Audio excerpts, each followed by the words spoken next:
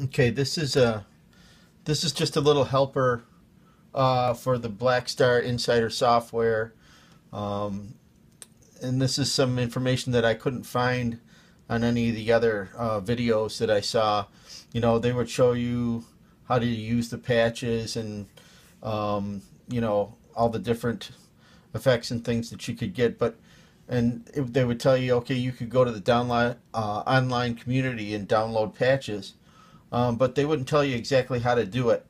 So you log into your Blackstar Insider software, you go to the online community, and let's say, for instance, I was looking for a David Gilmour patch, so I found a David Gilmour patch here that I wanted to download called Comfortably Gilmour.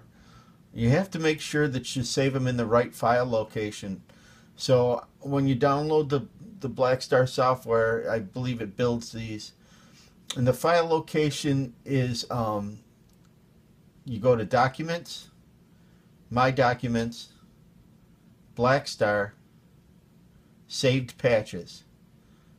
Documents, My Documents, Blackstar, Saved Patches. And that's where you want to save your patches so you can read them later. So we'll download this David Gilmour, Comfortably Gilmour patch. Say download patch and save it in that saved patches file location. So we say save. We go back and look, and there's our patch in there, Comfortably Gilmour. Okay, and we go back to our list of patches, and here's Comfortably Gilmour. And this is also not a guitar lesson.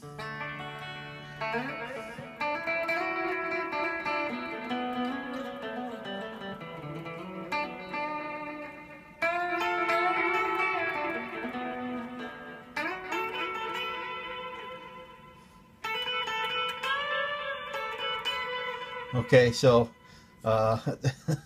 that's not a very good David Gilmour, but just to give you an idea of the sound. But that's where you need to save those files in that folder so your Blackstar Insider software can recognize it. Okay, thank you.